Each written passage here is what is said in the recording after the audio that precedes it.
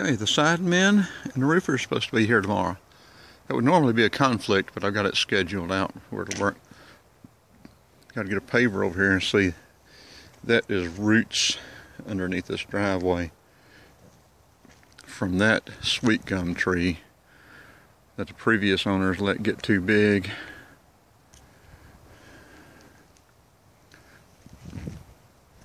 But you'll be re-roofing the house, putting siding on the garage, and roofing it. The siding guys will start on the roof, on the garage tomorrow. The roofers will start tearing off and re-roofing the house, and then move to the garage after the siding men finish about lunchtime Saturday, hopefully. Most roofers don't know how to use a starter strip. I'm using 30-pound felt. Anything over a 7 and 12 pitch should have 30-pound felt. Using Cobra Ridge vents and using ice and water shield in all the valleys and probably around all the eaves. And I'll have to watch this roofer, make sure he knows how. I'm not going to let him rack the roofing.